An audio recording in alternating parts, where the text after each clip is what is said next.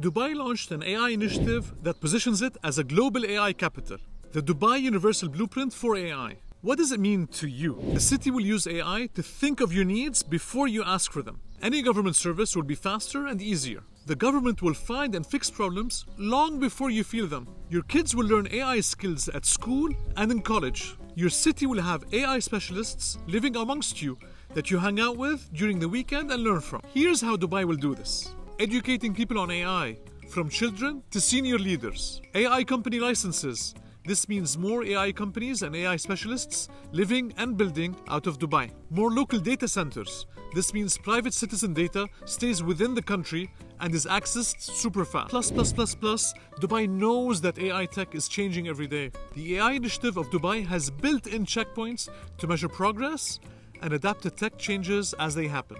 While global governments and businesses are still in the painful process of digitizing their organizations, Dubai has already been systematically digitizing government functions since 1999. Now Dubai is taking all of the digital data and is building the AI layer on top for you and for me.